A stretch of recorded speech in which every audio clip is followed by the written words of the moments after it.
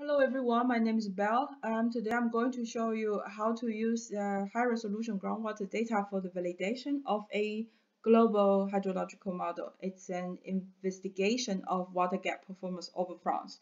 And this is a joint project among HafenCity universities in Hamburg and University of Rennes and GFZ in Potsdam and University of Bonn, and this is a part of our Global CDA project. The research question of this study is, how can we validate water gap modeling result? So how to answer this question? We evaluate its performance by comparing it with the real-world data.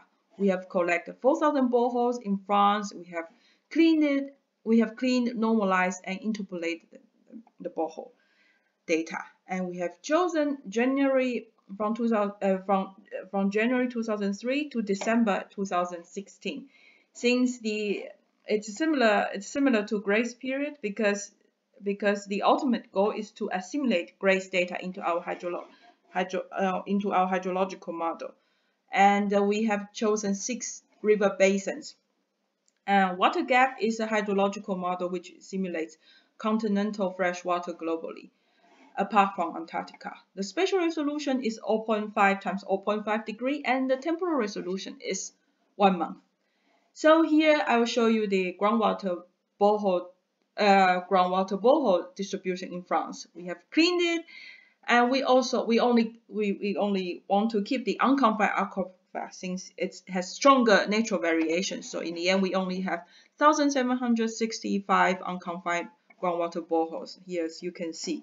And I will only show the results from these 3 basins. So how can we make groundwater borehole data and water gap comparable? So we have the head variation from groundwater borehole and times the porosity from Glinsen in 2014 and times the water density, and we will have the water gap unit. And what does this unit mean? This unit means 1 kilogram water on 1 meter square area is 1 milliliter, and this is called equivalent water height. So let's have a look of the equivalent water height of in La Garonne basin. So La Garonne basin, we can see the fault signal, the correlation between groundwater, the blue curve, and the water gap is high even after remove the climatology, the residuals. However, the amplitude seems a bit smaller for water gap. So I calculated the scaling factor and applied it. And since we are also interested in grace, we also calculate the correlation and plot the time series of grace. We also calculate the correlation here.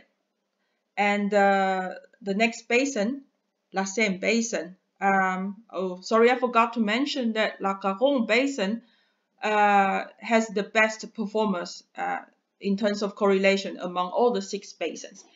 And La Seine basin has the lowest correlation among all the 6 basins.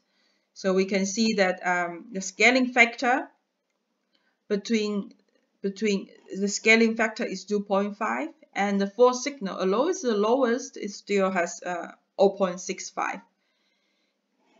And the next basin, La Vilaine, this is the smallest basin among all the six basins. And although it's small, it still has really high correlation. And however, for grace, it's not that high. The correlation is not that high because probably grace is not able to see so many details in the small basins. And the scaling factor for this basin is also the highest. It has 5.6. Okay, it comes to my last slide. The conclusion is water gap generally performs very well and captures the seasonality and the phase very well, but generally underestimate the magnitudes. And the outlook is we are hoping we will assimilate grace into water gap and then use the same data set, to validate, and hope calibrating and assimilating would improve the performance. So this is my presentation. Thanks for watching.